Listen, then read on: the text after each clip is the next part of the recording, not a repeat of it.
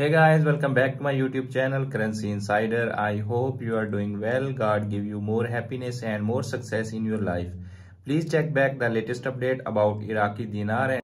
The Central Bank of Iraq, under the leadership of Governor Ali Alak, is indicating that they are ready to reverse this trend. The new notes would only make sense in an environment where the dinar has a higher value, meaning Iraqis will be able to purchase more with less money. This is the opposite of inflation. It's a move towards deflation, or more accurately, towards a stronger and more stable currency. Governor Alak and Prime Minister Mohammed Shia al-Sudani are strategically holding back the release of these lower denomination notes. Why?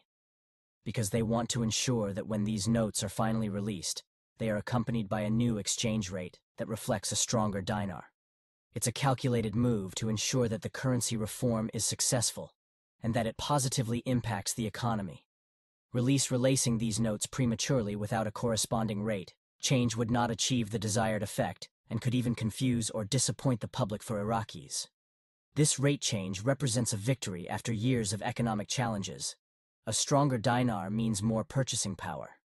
It means that the money they earn can now stretch further, allowing them to buy more goods and services with the same amount of money.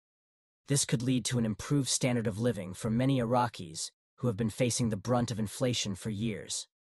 It's a hopeful sign that better economic days are ahead. But this rate change isn't just beneficial for Iraqis, it's also significant for those outside Iraq who have been closely watching the din. For investors and currency enthusiasts, a stronger dinar means the potential for substantial returns.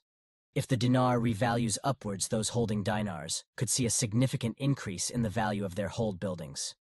This is why there's so much excitement and anticipation surrounding these developments. Thanks for watching. Subscribe for more updates about Iraqi dinar.